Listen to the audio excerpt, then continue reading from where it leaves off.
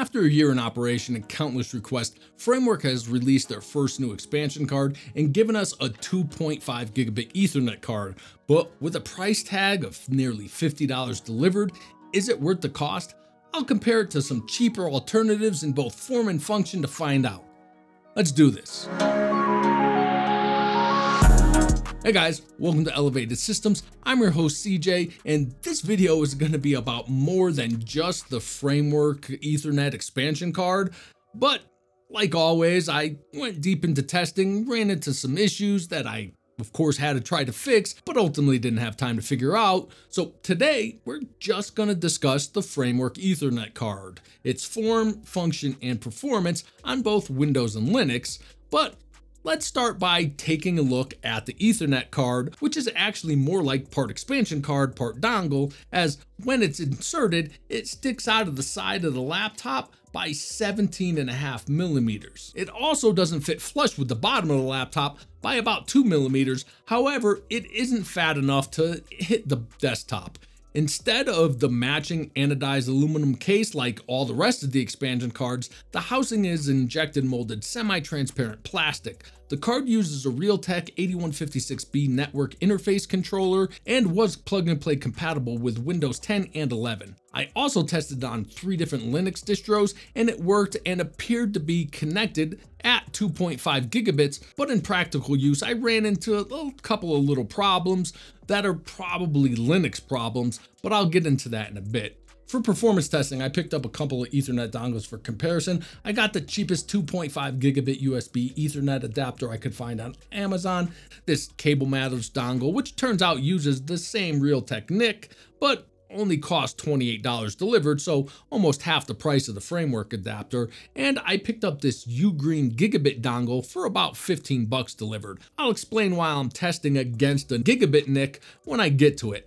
The test setup is of course my Framework laptop, in which I have my 11th gen 1165 G7 mainboard installed, and I'm running the latest versions of Windows 11 22H2 and Windows 10 21H1, which is plugged into my Zyxel multi-gigabit switch. This switch has 8 gigabit ports and 4 multi-gig ports capable of speeds up to 10 gigabit. Port 9 on the switch is connected to my gateway at 2.5 gigabits, indicated by the light blue LED. Port 10 is the Framework, again light blue indicates 2.5 gigabit per second connection, and port 11 is my Unraid server on a 10 gigabit connection, indicated by the dark blue LED. To start, I tested both Windows 10 and 11. For both Windows versions, the card was completely plug and play. I just slid it in and it showed up in the device manager with Realtek drivers installed. An important note here, in both 10 and 11, Windows installs an older version of the driver than is currently available on the Realtek product page.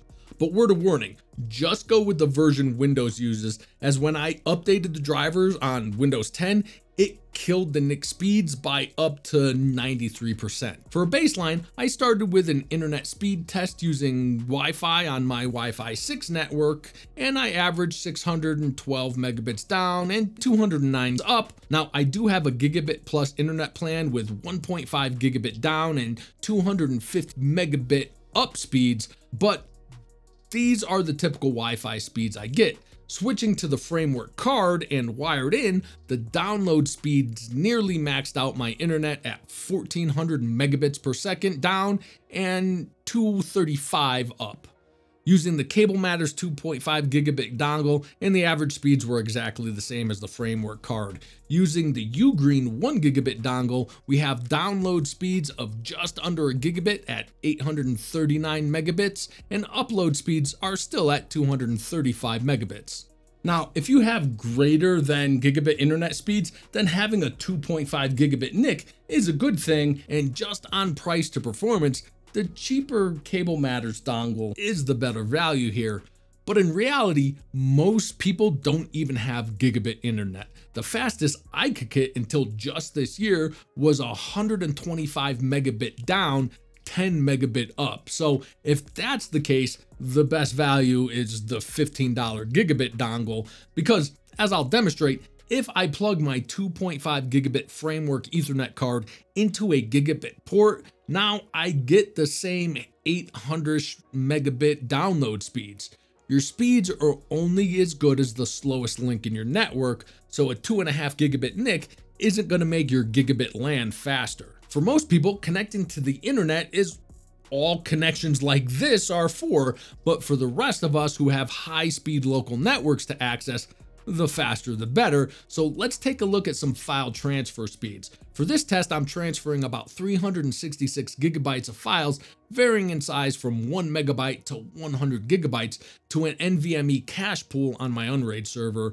And using the framework card, we had average transfer speeds of 283 megabytes per second, or about 2.26 gigabits per second, which the Cable Matters 2.5 gigabit dongle matched exactly, while the Ugreen 1 gigabit dongle was all over the place in this test, but averaged 95 megabytes or 0.76 gigabits per second. Transferring files with the framework card plugged into a gigabit port, I actually got much more consistent and steady file transfer speeds of 113 megabytes per second, and the transfer was about 20% faster. However, it's still a 220% price increase. That was Windows. Now let's look at the performance on Linux. And for these tests, I selected 3 distros to represent most distros: Fedora, Pop! OS, and Manjaro, all of which use a kernel version that incorporates the Realtek drivers for this NIC. Starting again with wired internet speeds, all 3 of the distros were able to match the Windows 11 and 10 speeds.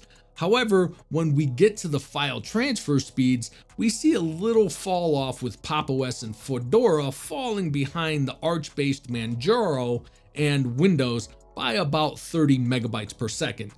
These speeds were the same using the OS file managers and command line. I also verified the results by running an iPerf bandwidth test between the clients on the laptop and an Ubuntu VM running on my server, and both Pop! OS and Fedora got TCP speeds of up to 2.16 gigabits per second, while Manjaro was faster at 2.28 gigabits per second. Now, I have ideas why these speeds are slower, and I did explore some common bandwidth and packet restriction fixes I'm familiar with, to no avail. I just don't really have time to explore and troubleshoot the problems further, and really the speeds weren't horribly slower, so while I'm sure someone will probably provide a very simple solution in a respectful manner in the comments of this video, for now, I'll just say results may vary depending on the distro you use, but probably not by much. That covers function. Let's discuss form. The first aspect is, of course, the size, which I'm actually okay with. In fact, I started designing an Ethernet expansion card, and I quickly figured out that I couldn't fit an RJ45 port with all the electronics while maintaining the required trace densities needed for function without EMI or crosstalk problems into something the size of an expansion card.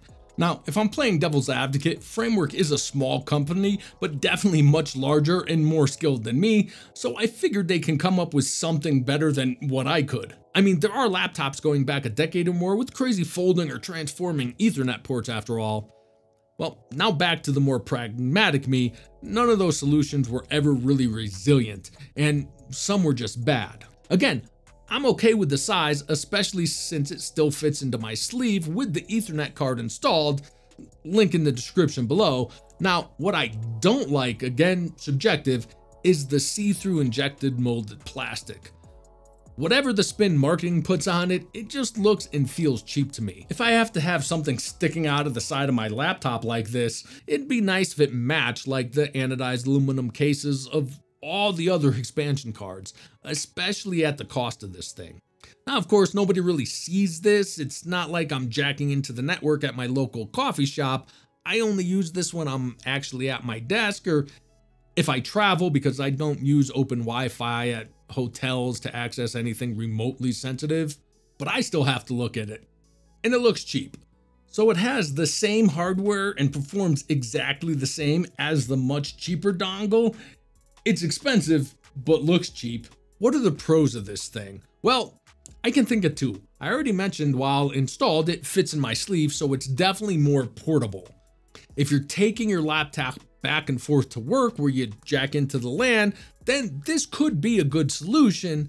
But again, for the price, especially if you're just on a gigabit connection, you can buy 2 or more of these for cheaper and just leave it plugged into the Ethernet cable on each of your desks. To be honest, I use a $35 hub that has HDMI, USB, power delivery, and Ethernet. It's bigger, but it stays on my desk, which is the only place I use a wired connection anyway. The other pro is it provides a much more solid connection. You move your laptop or hit the cable, you'll disconnect these dongles easily, and depending on what you're working on, that could be bad. The expansion card is locked into the laptop's expansion bay and provides a secure connection for the Ethernet cable, so it'd take a lot to yank it out, or you can just make your dongle more secure with a simple expansion card USB-C clamp. I designed this for my USB-C hub because it would pull out sometimes when I moved or spun the laptop, and I'd lose everything, not just the network connectivity. If you're interested in how I designed and made this, I'll be posting a video on my Patreon shortly, along with the CAD files.